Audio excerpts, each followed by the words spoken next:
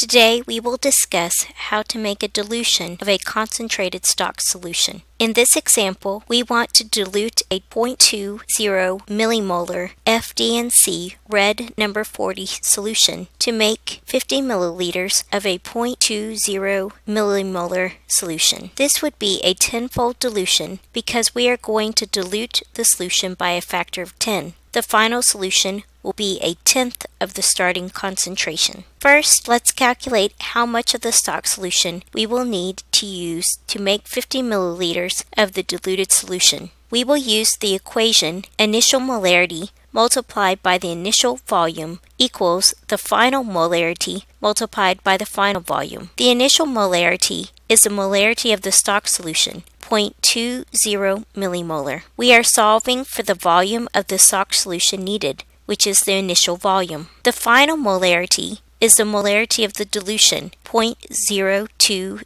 millimolar. The final volume is the volume of diluted solution we want to make, 50 milliliters. If we solve for the initial volume, we find that we need to use 5 milliliters of our stock solution.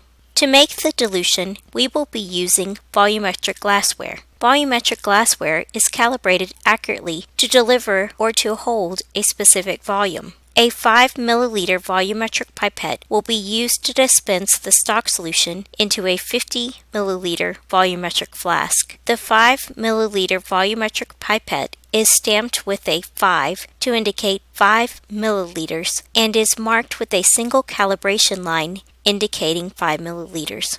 The markings at the top of the pipette read TD EX 20 degrees Celsius plus or minus 0.01. TD means to deliver and EX means expel. This pipette was calibrated to deliver 5 milliliters at 20 degrees Celsius with an accuracy of plus or minus 0.01 milliliters. The volumetric flask is stamped with 50 milliliters plus or minus 0.05 TC 20 degrees Celsius. TC means to contain. This volumetric flask will contain 50 milliliters at 20 degrees Celsius with an accuracy of 0.05 milliliters when the flask is filled so that the bottom of the meniscus of the liquid is on top of the calibration line. A safety pipette bulb is used to draw 5 milliliters of 0.20 millimolar red number 40 stock solution into the pipette. To avoid errors, it is important to look at the calibration line at eye level and make sure that the bottom of the meniscus sits on top of the calibration line. The stock solution is dispensed into the 50 milliliter volumetric flask. Deionized water is added to the volumetric flask until the bottom of the meniscus is sitting on top of the 50 milliliter mark. Place the stopper onto the volumetric flask. While holding the stopper in place, gently invert the flask 5 or more times so that the solution is thoroughly mixed. Make sure the air bubble moves from the top of the flask to the bottom of the flask as you mix.